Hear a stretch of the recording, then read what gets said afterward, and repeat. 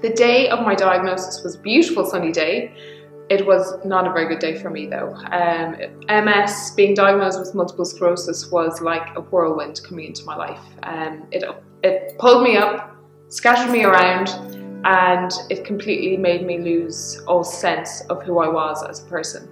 However, I reached out to my friends, to my family, and I did what I do best, and I retreated. I went to my local library, I read as much as possible about what it means to have a chronic illness, what it means to have multiple sclerosis.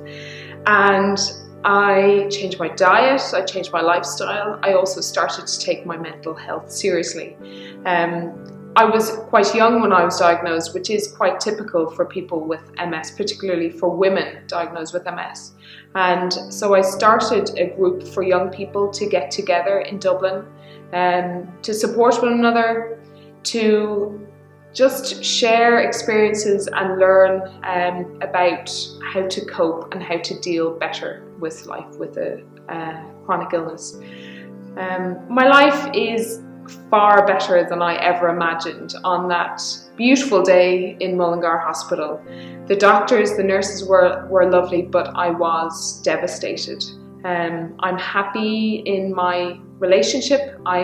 We have a little daughter, and I really enjoy the work that I do. I campaign and work for an organisation that is all about empowerment of people with multiple sclerosis. I wouldn't do anything differently. However, I know that my strategies and the things that I do to take care of my mental health really do benefit me as a person, but also me as a person in relationships with other people. I take it one day at a time, and really I'm very grateful for what I have, and I certainly hope to continue doing and living my life the way I have been.